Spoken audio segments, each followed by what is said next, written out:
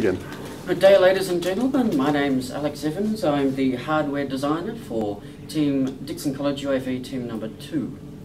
Now, our plane is a pusher in design, so prop behind fuselage, pushing air over our H layout boom, which contains both a rudder and an elevator.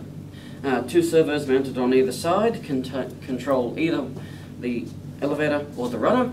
The control lines for the servo run up the boom and through the wing, and then connect to a Spectrum AR7000 receiver, which is a full range 7-channel receiver,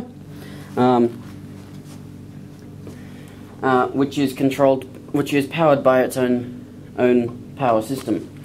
In this plane we have 3 autonomous power systems, as I've said, for the receiver, and for the motor we have 2 4-cell LiPo batteries connected in series for a total of 8 cells, running to an ESC and then out to a 1650 watt motor.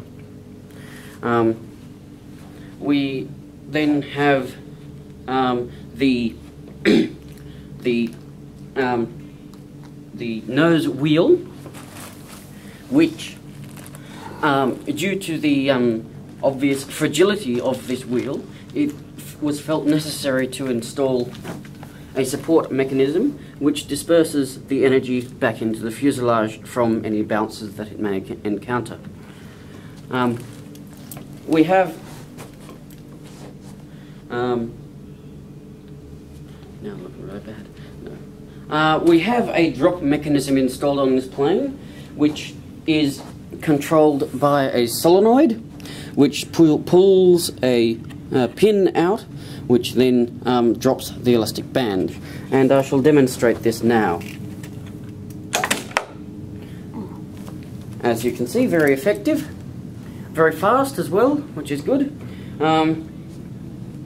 Final design. We have the final design for our drop mechanism, which is a metal box with a plate and elastic bands placing pressure on this plate and pulling it down towards a trap door, which Kiata is holding closed at the moment.